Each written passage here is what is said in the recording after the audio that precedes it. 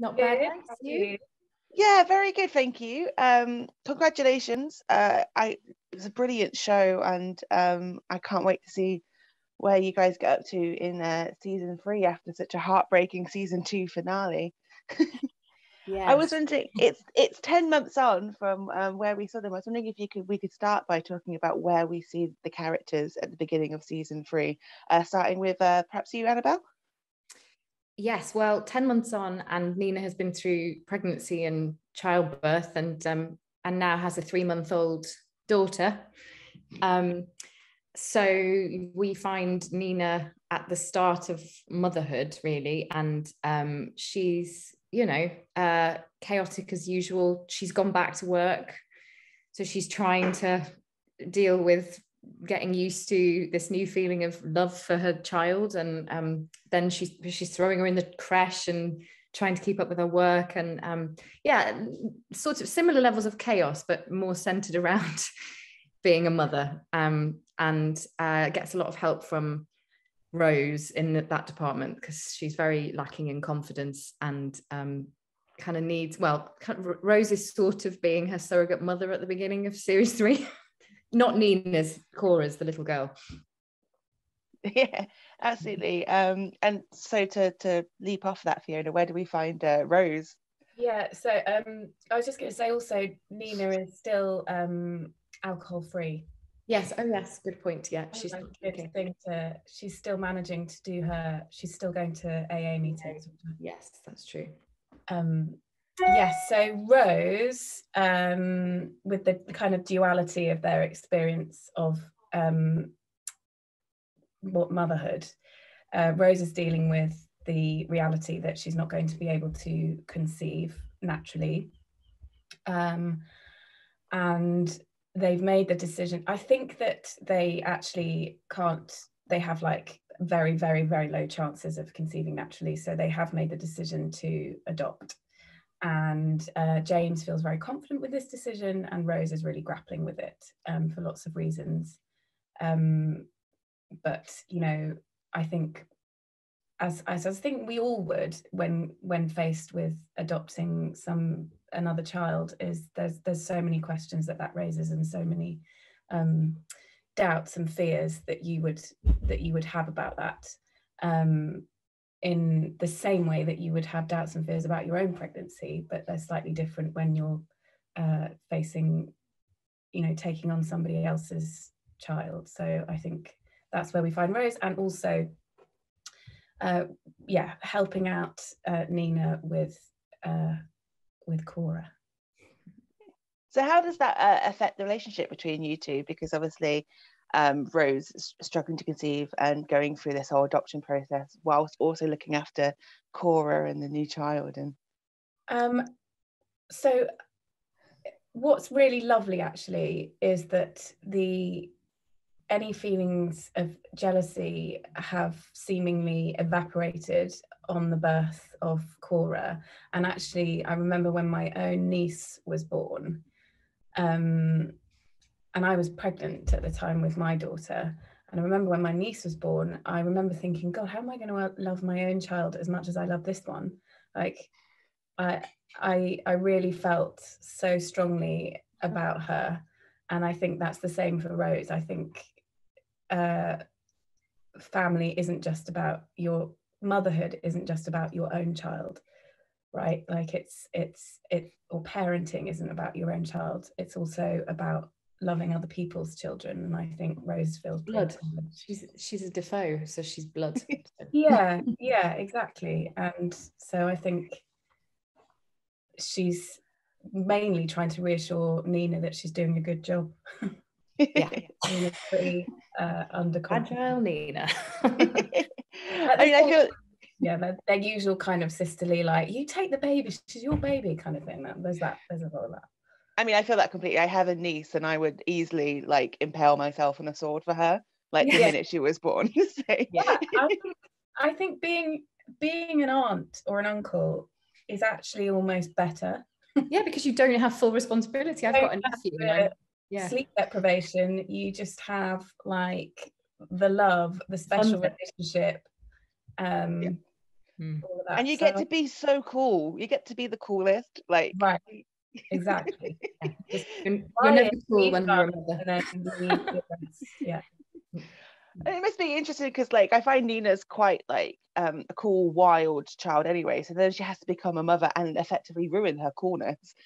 And ruin her what? Sorry, her coolness. Any chance her like wild partying life and everything. Yeah, I think Nina will always find a way. I mean, she's not drinking. I mean, what I love is the fact that design wise, that Nina's got all the designer baby gear, and there's nothing. She's still in her heels. The baby's got a leopard print sling. You know, there is nothing dowdy about Nina's mothering. She's sort of incorporated Cora into her life rather than the other way around. And the baby's always on her chest and in the creche, and she goes down and visits her, and her office is covered in bottles and dummies. But yeah, the Cora has very much fitted into Nina's existence at the moment. Yeah, so she's not giving up her cool. Let's put it that way. She won't. So with Annabel Scholey playing her, how could she not look? I mean, exactly. Like, right? we're not going to see a like disheveled Nina. Yeah. Oh no, you do see a bit of that, but it's not necessarily to do with the baby. But I can't talk about that. There are moments where we see her, you know, looking a bit rough. Yeah. And she definitely like isn't absolutely smashing it, and like, oh God, no. She's just prioritizing, you know, designer baby gear. She still gets her nails done, put it that way. Yeah. So then how does watching kind of their older sister Hannah go through this divorce impact them? Because it feels like a bedrock of a marriage that they've had, because they didn't have a great parent marriage to follow, and their older sisters had like a decent marriage. How does that impact them in this season?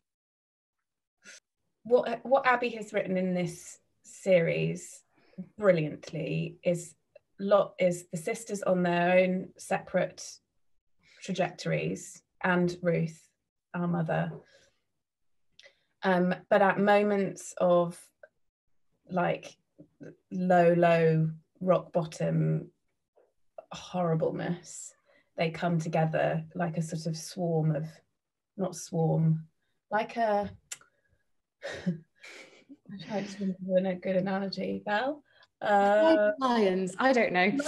Lions on the plane of the, you get what I mean. We're like they're like magnets to each other, like any family is. When there's trauma, they go vroom, and they drop everything. But they're very much in this series. We have been written very separate, high drama storylines, and we are very much focused on.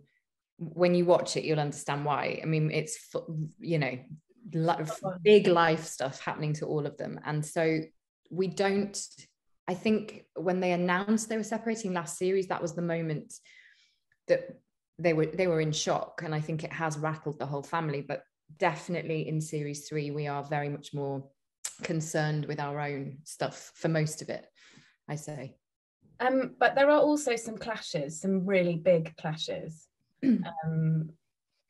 Between Hannah and Rose at a later stage, which and then Nina and Rose actually as well, and Nina and Hannah, we have a big there's a lot of fighting. But I also, one of the things I really like is that I think is really truthful is the phone chats in the split. So even though we're all on our own little journeys, we always have these quick check-ins with each other, like you do. I don't know if you mentioned you had a sibling, and in that very kind of quick, like, what's happening? Yeah, okay, oh god, okay, bye, carry on. And I really like that detail with Abi's writing, because she links us all, even though we're on this separate journey. We're always touching in with each other in small but kind of really significant ways. So I've always read that, and she carries on that that in series 3. Absolutely. I was about to say, one of my questions is I have sisters, and the writing of the sisterhood is just so realistic and so real. How does it feel being a part of such an incredibly written show? Oh God, I mean, when we got these parts, it was a big deal for it was a big deal for us.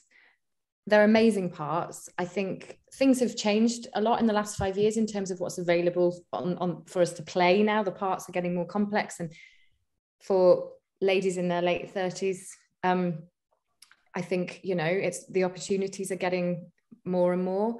But these parts were quite special when they came out. I remember reading the script going, oh my God, these are three-dimensional, funny, flawed women. So, I mean, I know you feel the same, Fiona, that we felt very, very lucky to be a part of it. And, you know, we've grown together as a cast, and also with the producers and Abby's directing some of this series. So we've been on that journey together, and the bond that we have is, I mean, it's rare. I mean, you do make friends on jobs, of course you do, but this is a rare job, and we were very, very lucky that the four central women love each other, and I think it's quite clear on screen that we do, and we know each other really well now, and so it's very easy to be on set together. It's lovely. Yeah, and I also agree that she writes. It's no surprise that Abi is close to her sister and her family, and I think that comes out in her writing. Her experience of family and her perspective on it is beautiful, I think, and yeah, I think I loved it from the start too. Yeah, that's all I have to say about that. So it must be hard saying goodbye then, because this is the final season. Yes. Yeah, but we're not saying goodbye. We're mates, staying mates now. We're in each other's lives. So it was sad. The last shot.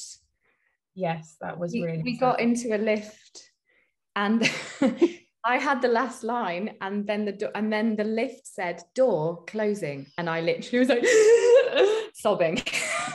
To say that's not the last line of the show. No, that was the last scene we shot. The yeah, last scene of the show is a wedding. Ooh, yes. I'll tell you who's.